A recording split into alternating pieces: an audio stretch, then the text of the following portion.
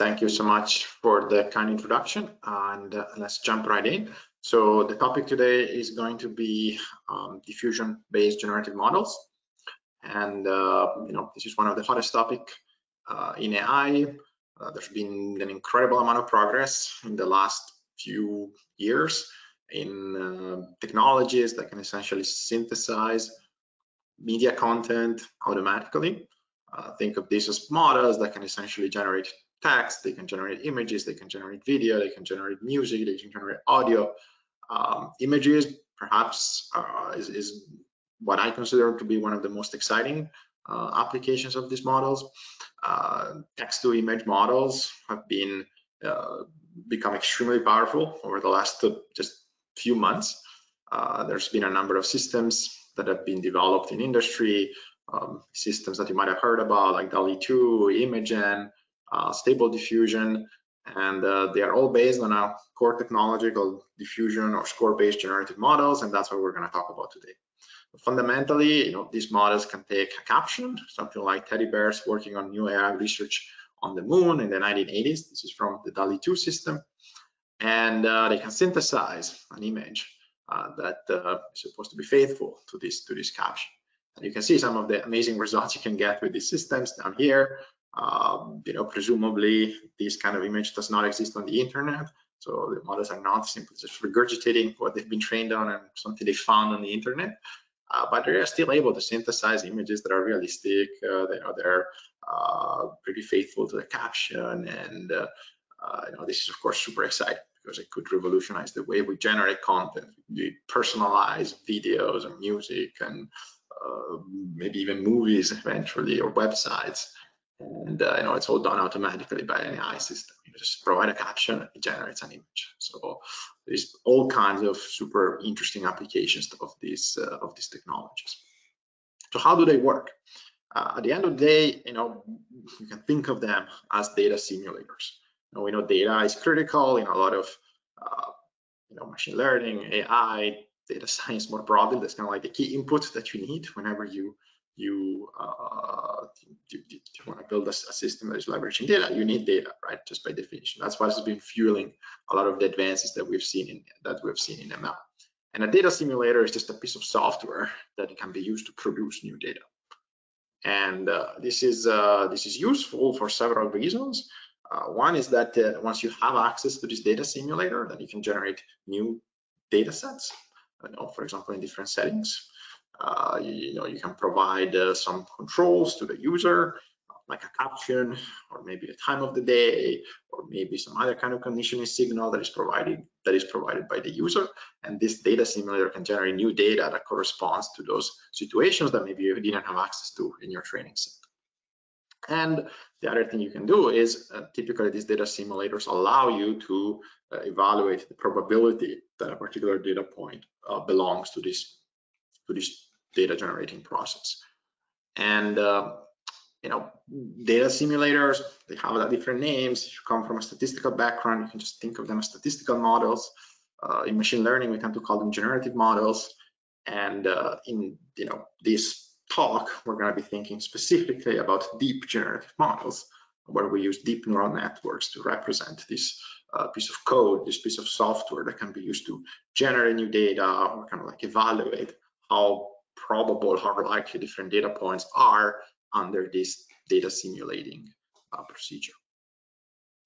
Now, once you have access to this kind of data generating process, this generative model, you can do many very interesting things. As we mentioned before, you can control the generative process through different kind of inputs. Maybe you can control it through a caption, like the example we've seen before, or if you're interested in generating artistic content, maybe you can provide the user the ability to specify some kind of sketch. And then you can use the generative model to synthesize painting-like or realistic photographic-like quality images that are consistent with this kind of sketch that is provided by the user. Or, again, as we've seen before, if you have a generative model that has been trained on a lot of different paintings and can generate images that look like paintings, then you can specify a caption like the one we see here, and then you can let the model produce new paintings that don't exist that have never been seen before. So they're creatively generated by the model based on this specification that is provided by the user through some caption, through some text, through some prompt. And as you can see, these results are pretty incredible, pretty amazing. The quality of the images is very high, and again, these are images that are synthesized by a machine, by a computer. And there's many other applications of generative models. If you have a generative model of medical images, so you have this procedure that understands the structure of medical images, you can use it to improve the way we collect data in the medical imaging, and you can use the generative model to reconstruct medical images that correspond to measurements that we might get from an MRI machine or a CT scan machine. The fact that the model knows what medical images look like can be leveraged to synthesize images that are of high quality while reducing the amount of radiation, the amount of measurements that you can take on a real patient. Another application of the fact that you can evaluate probabilities of different kind of inputs according to the model is outlier detection. So if the model knows to generate images, then it also knows which images are realistic and which ones are not. And so you can use it to detect, for example, that this looks like a real speed limit sign that you might see on a highway, while this one might be something that has been tampered with. And so it should be given low probability by the model, and you can use this to identify the fact that, okay, maybe we're being fed an adversarial example or an outlier. We should be doing something special here. We shouldn't just trust the prediction of some machine learning model blindly on this kind of input, because this input is weird. And once you have the capability of generating images, of generating inputs, then you can start doing these kind of things that you couldn't do with a traditional discriminative model. So what's the basic problem here? The basic problem that we have is to build this generative model using data, right? So for example, we might have access to a lot of images of dogs, like the one you see here. And the goal is to come up with this machine that can generate new images of dogs. And the key underlying building block is some kind of estimate of the underlying data distribution. So you can think of this very high dimensional space of all possible images. Here I'm showing it as a two-dimensional kind of surface, but this is just for visualization purposes. Of course, this is kind of like a toy visualization, but you can imagine there's a big space of all possible images, and this, according to the true underlying data distribution, and there is a true underlying data distribution according to which some images are likely, like the one you see here, the one that corresponds to dogs, and some are not so likely, and those are the regions that are given low probability by this curve, maybe because they don't represent dogs, maybe because the image is not well formed, it's not spatially coherent, right? And the goal is to basically come up with an approximation of this underlying function, which is unknown. Come up with a model that captures faithfully this true underlying data distribution. And if you have access to this model, then you can do the things we talked about before. You can sample from this model distribution. You can kind of like go around and look for high probability regions, and you can generate new data points. And you can also, of course, evaluate probabilities. You can, check, given an input, you can evaluate how high basically that surface is at different inputs, and you can use it to check, is this an outlier or not. So if you have access to this model, to this function shown in green here, then you've basically solved the problem. So how do we build this generative model? How do we build this function? The first challenge is that, as we discussed before, the space of images is very high dimensional. It can have tens of thousands or hundreds of thousands of pixels. And so there's many different possible images, so many different possible inputs that you need to be able to evaluate the probability of. And so the question is, how do we build a space of functions that are sufficiently powerful to capture these potentially very complicated data distributions? Of course, we could use simple model distributions like a Gaussian that would have this kind of shape, or a multivariate Gaussian in this case. You can think of this as a very simple kind of neural network. It takes as input an image X, which you can think as a vector of pixel intensities, and it gives you the probability of X according to some simple formula that corresponds to the Gaussian distribution. Of course, this is simple, this is nice, but it's not going to be good enough. As you can see, it has a single mode, and it's not going to be powerful enough to capture the complexity of a true data distribution.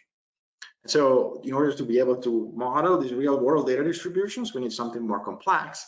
And a lot of the advances that we've seen in the last few years have been leveraging deep learning, have been leveraging deep neural networks to essentially model this distribution. See if I can get this off the screen. Okay. To model this distribution, which we're going to call p theta of X, where theta are all the parameters in the neural network. Now, these kind of model distributions are called deep generative models because they leverage deep neural networks to represent this underlying function. Now, it's not so trivial to do this, and the reason is that you cannot just take an arbitrary deep neural network to model a probability distribution. The reason is that typical neural network will take X as an input, an image as an input, and will produce, let's say, a single scalar output. But we know that probability distributions, they have some key properties. A probability cannot be negative, right? You cannot assign a negative probability to an image. So we need to make sure that all the outputs from this neural network are consistent with the fact that we're modeling a probability distribution. So they have to be non-negative, for example. Now, being non-negative is an easy constraint to enforce. We can just do something like the exponential, add an extra little layer at the end, a nonlinearity that takes f theta, the output of an arbitrary neural network, and makes it non-negative by exponentiating it. But that's not good enough. The other key constraint of a probability distribution is that it has to be normalized. It has to integrate to 1. If you go over all possible x's and you sum the probability of all possible x's, you have to get 1, right? That's a key property of a probability distribution. And so in order to achieve that, you basically have to normalize this model. So you have to divide by this partition function, by this constant z theta, which is just the integral of this normalizing constant, just the integral over all possible inputs to the model of this unnormalized probability, which is just e to the f theta. And in the context of the Gaussian distribution, this was that constant that you saw at the beginning of that expression, and it's something that you can evaluate in closed form. And that's a key advantage of using something simple like a Gaussian. You can evaluate the normalization constant in closed form. But if you have a deep neural network that is very complicated, that mapping from X to F theta, it's highly nonlinear, very complex, then evaluating this integral is going to be very, very hard. There's not going to be a closed form solution. It's not something that we can work out analytically and then figure out what is the mapping from theta to z theta to this integral. And so in practice, it's very hard to compute. It involves a high dimensional integral, which is expensive and provably. It can be demonstrated to be provably hard to evaluate these kind of integrals. And so, and it's a problem that has been studied for a long time, including in a lot of key results in statistical physics that led to Nobel Prizes and things like that. So what can we do?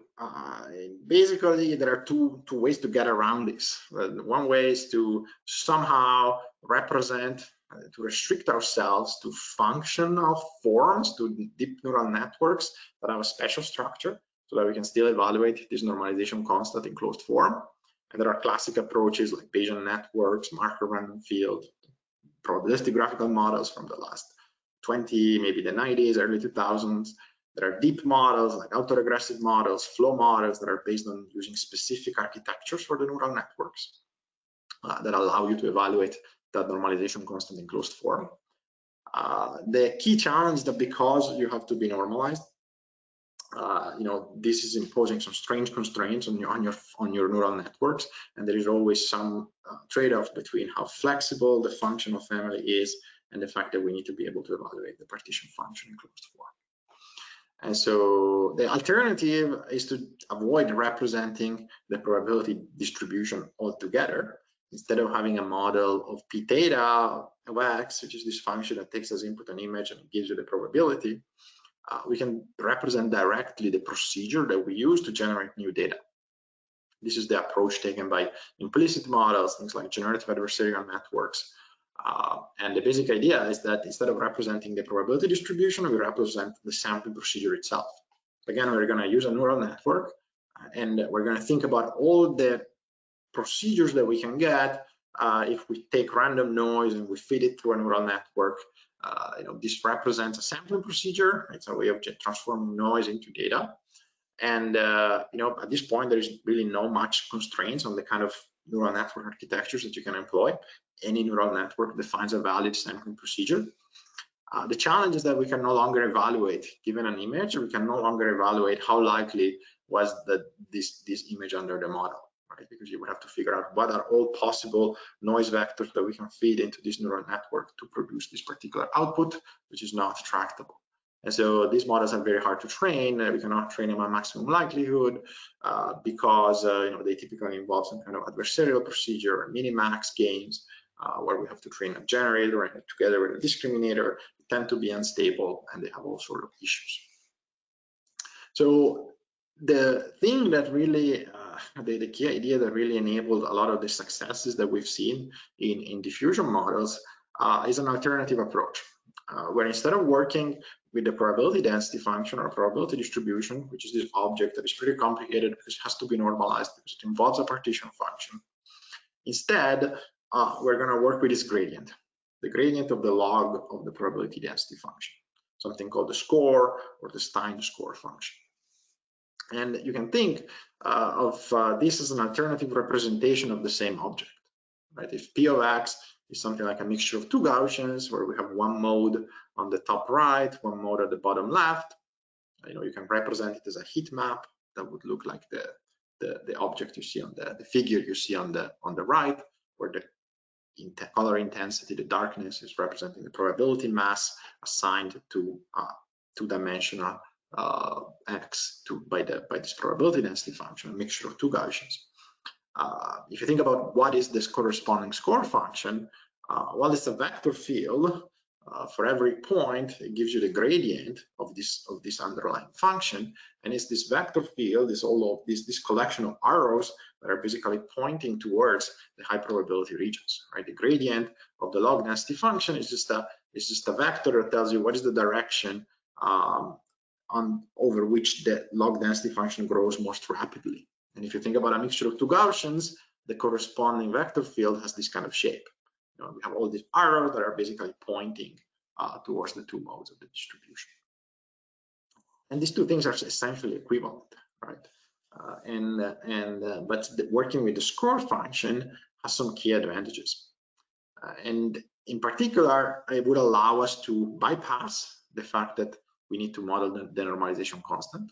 So it will allow us to use very flexible neural network architectures to represent the score as opposed to representing directly the probability density function, while at the same time allowing for some principal statistical methods for training the score function from data.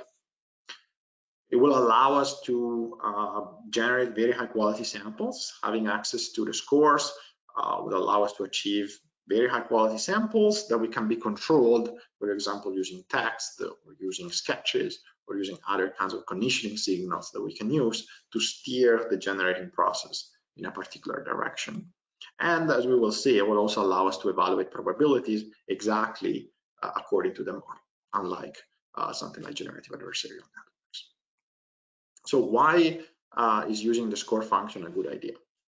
Well, we know that the key problem of using a modeling directly a probability density function is that it has to be normalized, right? You need to pick a function, which in this case I'm showing as a one-dimensional function from x to p of x, and the key constraint is that you can change the shape of the function, but the area under the curve has to be 1. If you sum over all the possible things that can happen and you evaluate the probabilities of all the possible things that can happen, and you sum them up, you have to get 1.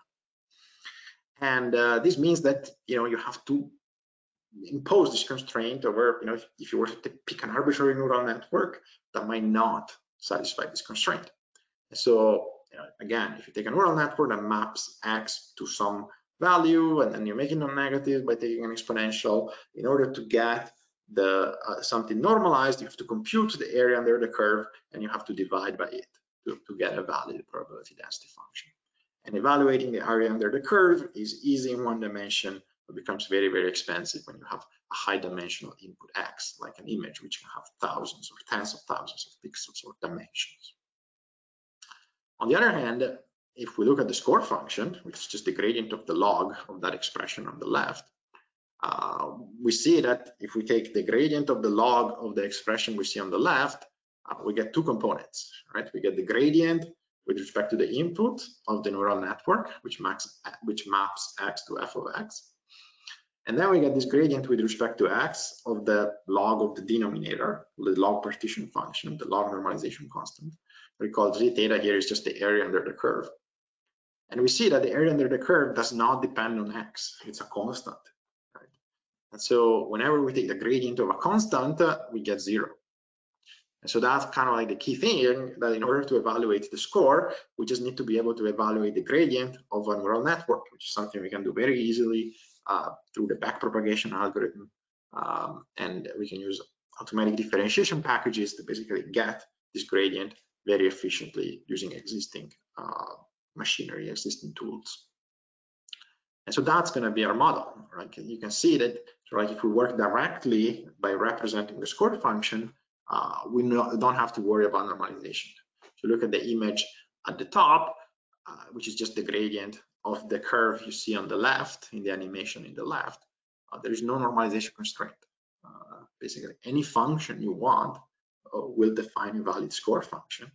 And it's much easier to model the object on the right, the score, than to model the object on the left, which we don't have to worry about normalization. And that's kind of like the key idea behind a lot of the diffusion models, modeling the score function. Now, the question is, how do we learn these score functions from data? Like, we know how to go from data to, let's say we have a bunch of IID, independent identically distributed samples that were drawn from some data distribution, say images of dogs. We know how to learn a probability density function from data. There's many existing approaches to do that. But how do we get the score function? How do we get this vector field that is kind of like pointing in the directions where the data density grows most rapidly?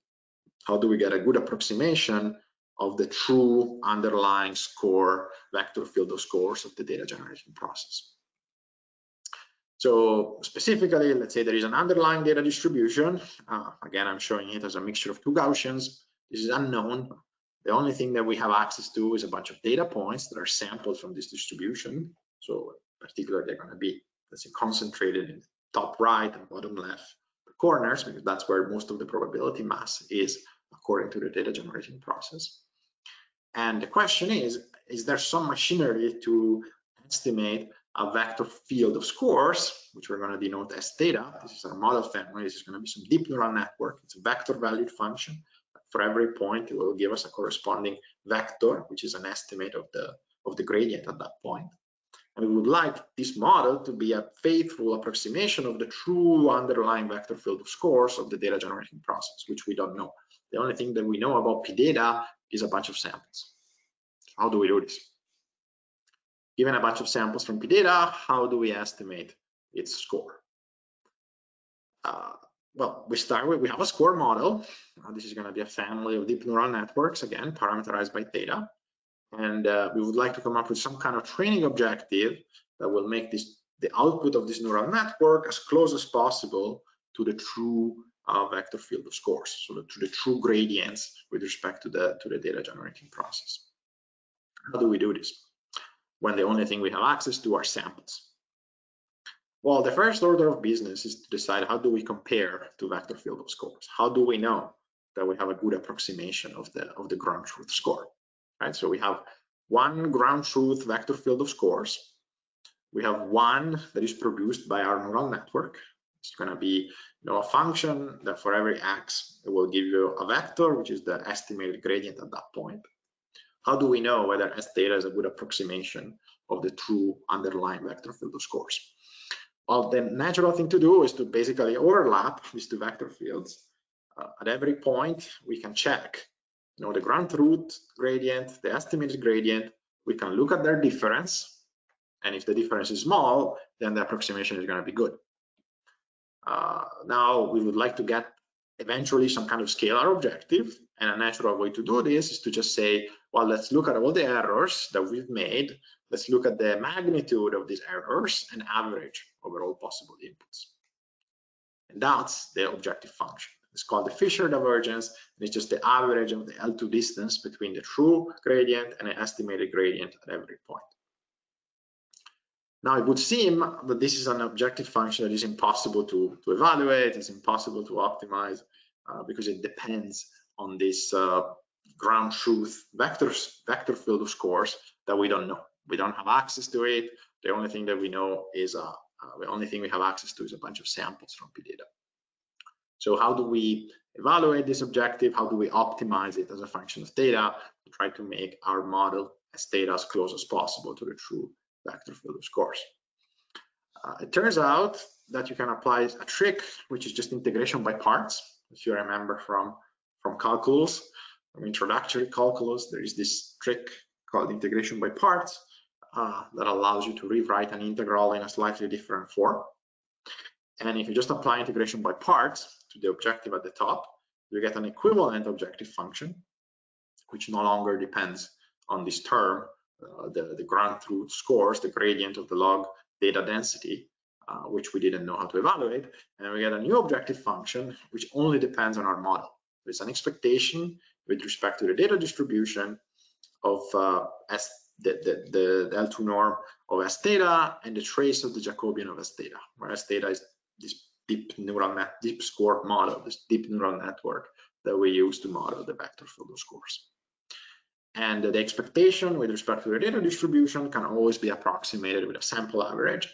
You know, we don't know what P data is, but we have a bunch of samples from it. We have our training set.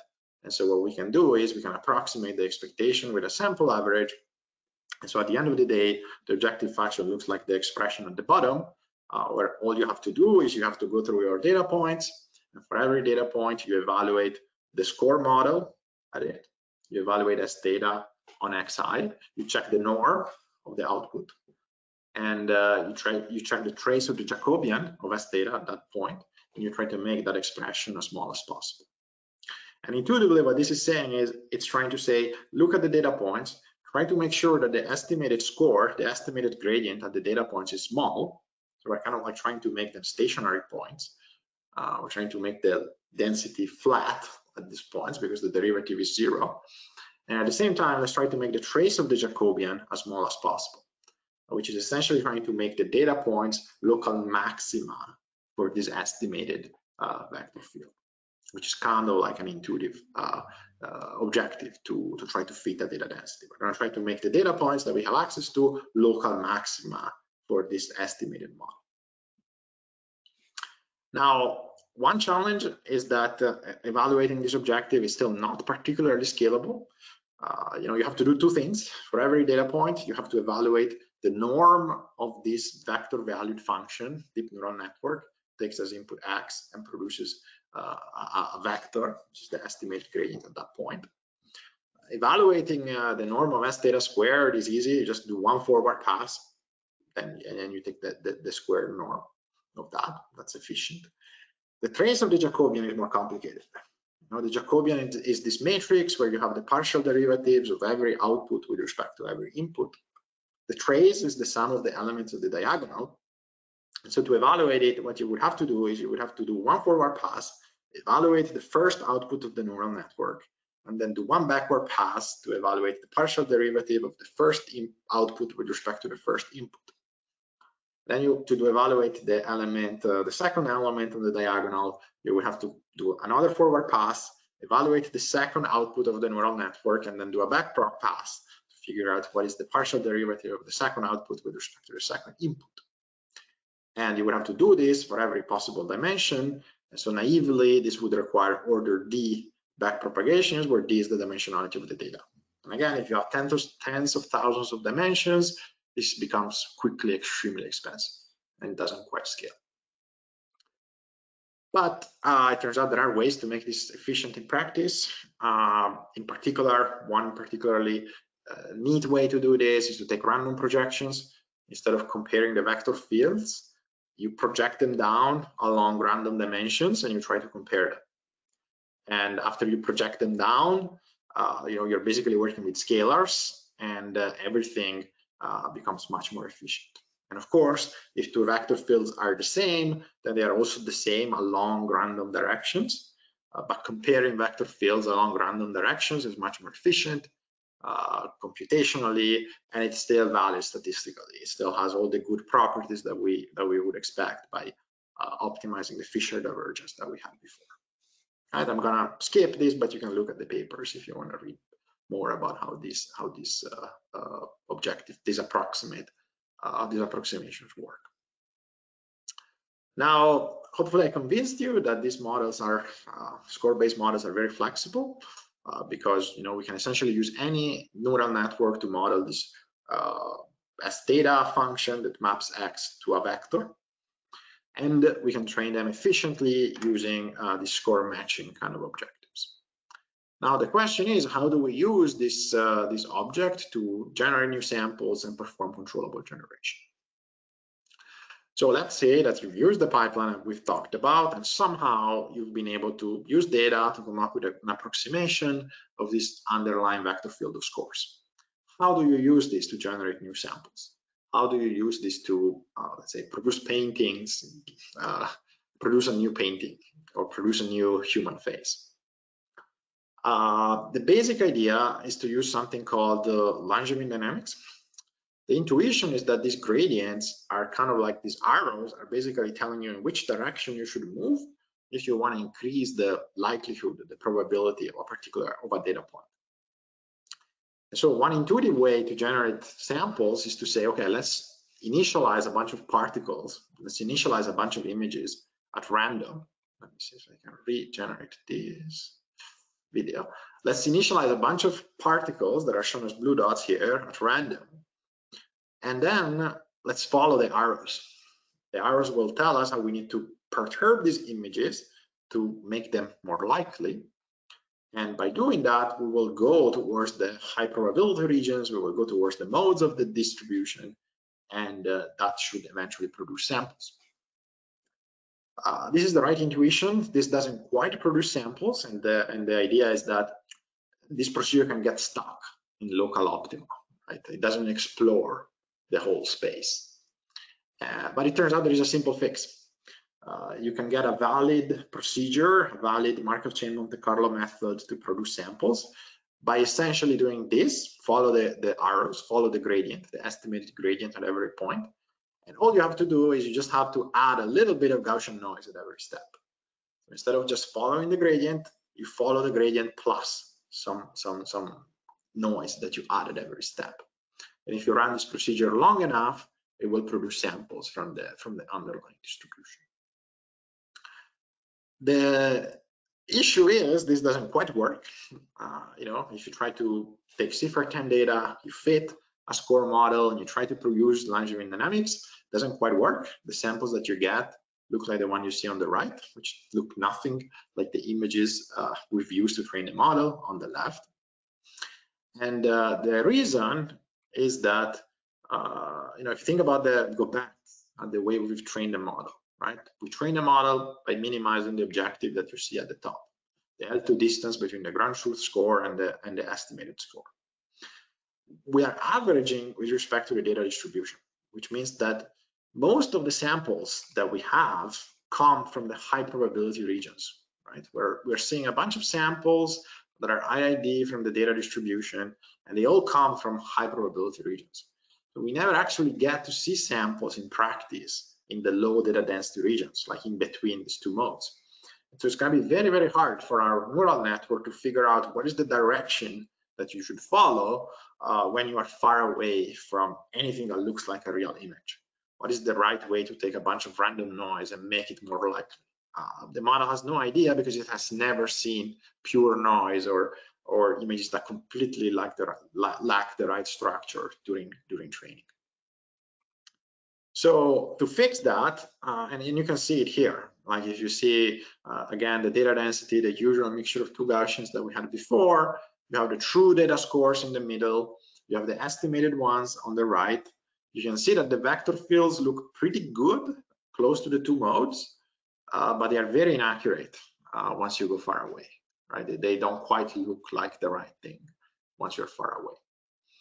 And as a result, you can imagine that the line-driven dynamics procedure will have a very hard time exploring the low data density regions, and will not be able to go from pure noise to a clean image. So one way to solve this is to add noise to the data. That's another key building block of these diffusion models, is to not just model the data distribution, but model the data distribution that has been perturbed with noise. And the intuition is that once you add noise, if you add a sufficiently large amount of noise, so you take an image and you literally add noise to it, like this image of the dog, you add noise to it and you get something where you're kind of like destroying the structure of the data a little bit.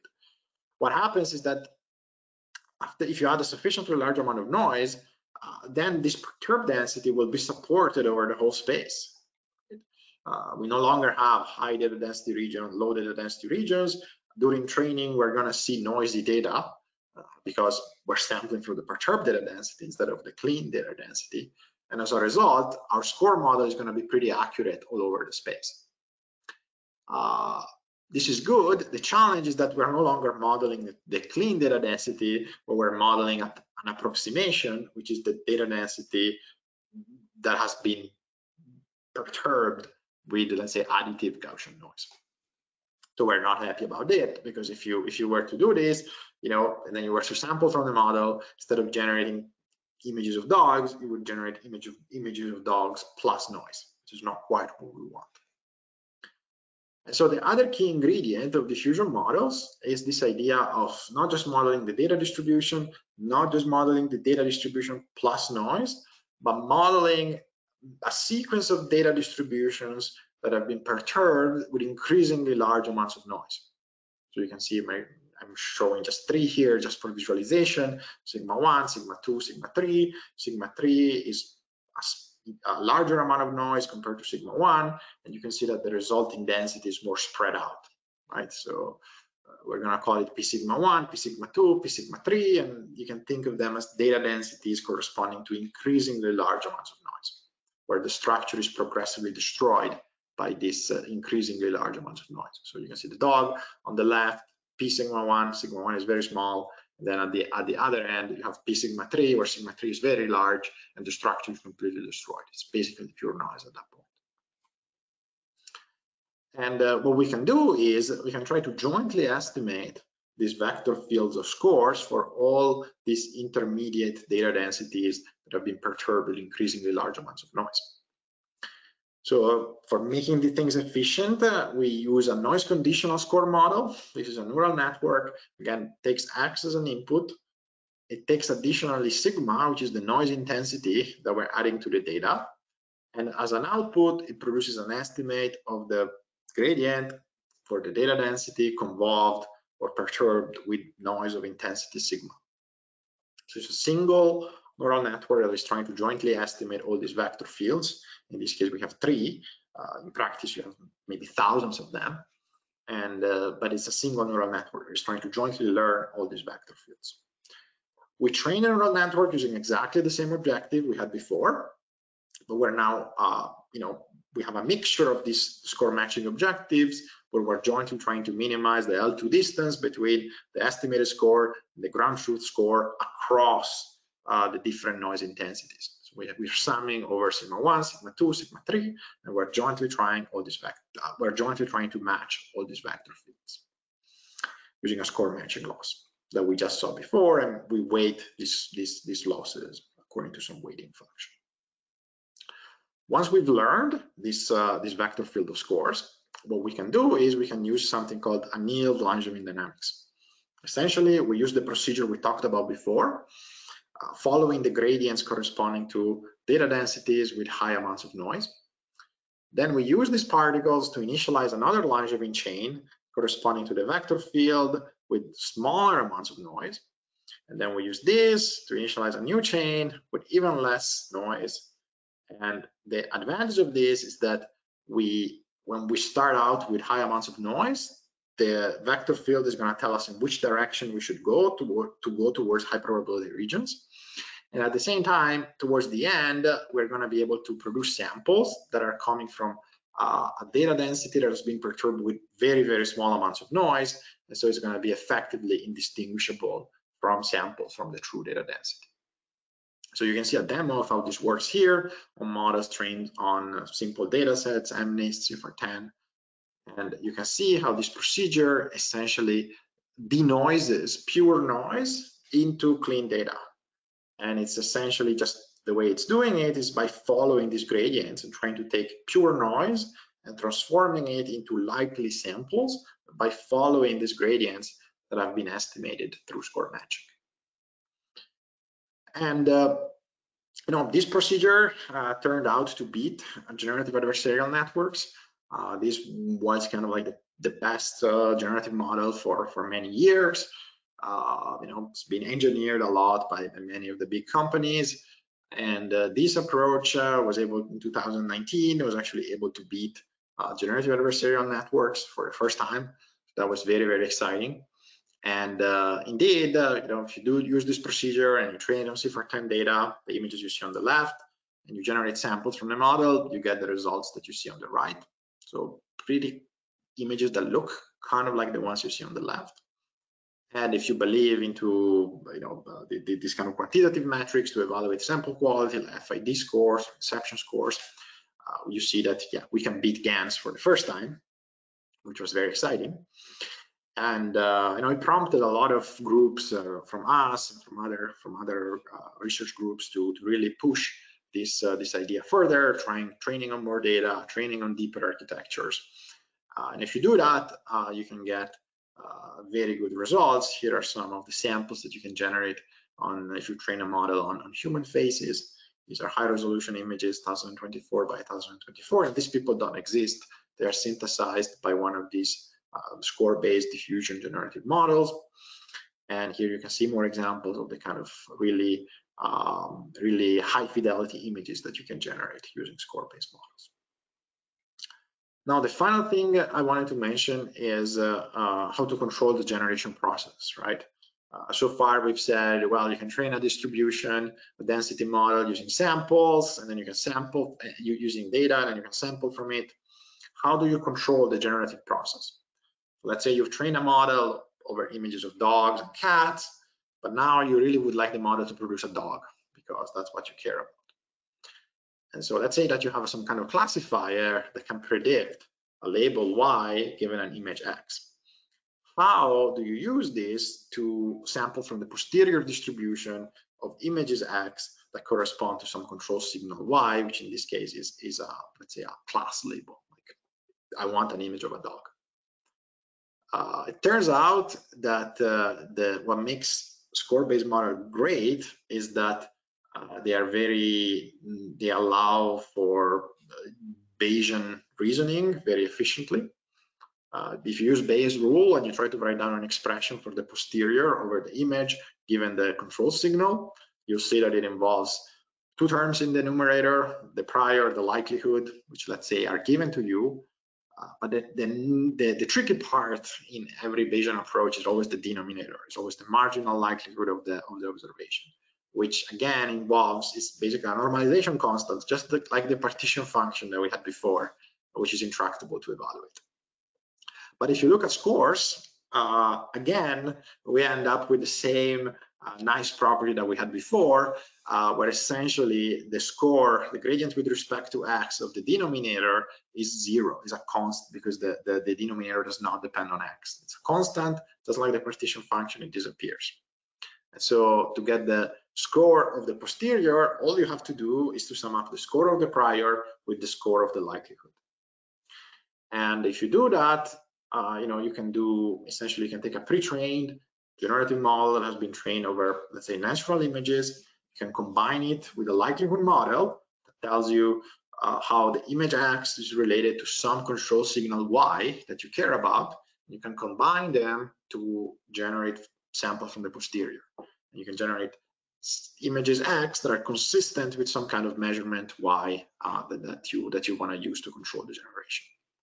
And you can use this to, let's say, if Y is a stroke painting, you can use this to do to generate photorealistic images that correspond to some stroke painting that is provided by the user as an input.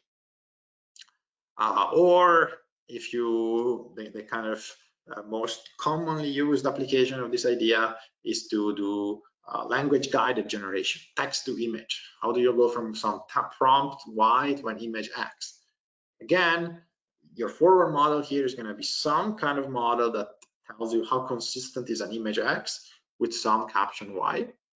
And you can use this model, you combine it with your score-based generative model over images, and you can use this to do language guided generation.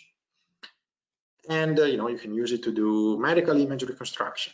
Here, P of Y given X is some kind of physical simulator that tells you how the medical image is related to the kind of measurements that you get from your MRI machine, and you can use it to do very efficient medical image reconstruction, for example. And this kind of approach really gives you state-of-the-art performance on a variety of different tasks, not just image generation, but text-to-speech generation, audio synthesis, material design, shape generation, molecular conformation prediction, time series prediction. It's really been shown to be a very, very efficient way of modeling probability distribution over high-dimensional spaces, whether these are images or audio or video most recently. And so it's a very exciting and very growing field, very fast growing field. You can find this pretty cool website that covers a lot of the recent developments in this space. And yeah, I encourage you to take a look if you wanna learn more. This was a high level kind of description of some of the core ingredients that go into these models. There's of course a lot more to learn in terms of the right architecture, the right data sets to train the models. And there's been a lot of improvements from different groups that I don't have time to cover in this talk. But hopefully this gave you a sense of the key technical approaches that underlie diffusion models. And yeah, I provide a decent introduction that then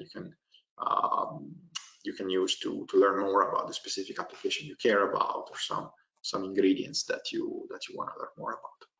And yeah, I think that's about it. I didn't have time to talk about probability evaluation. That's another interesting properties of these models. You can allow the probability of a particular input given provided by the model.